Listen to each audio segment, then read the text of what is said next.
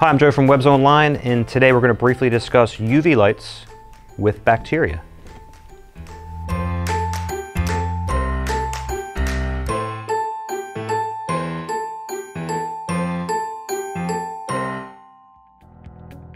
So the big question is, will a UV light hurt good bacteria? And in short, yes.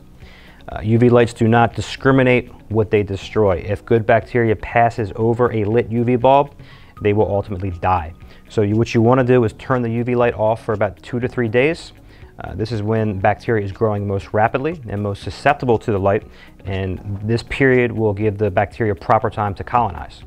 When I say colonize, think of it like this. Bacteria are microorganisms covered in these little tiny grabby hands. As it cycles throughout the pond, they're going to grab onto the first thing they can, and that's where they're going to live.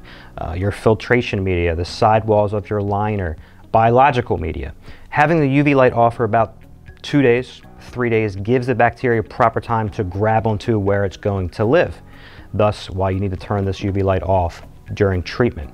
For additional information on bacteria and UV lights, feel free to give me a call. My name's Joe from webbsonline.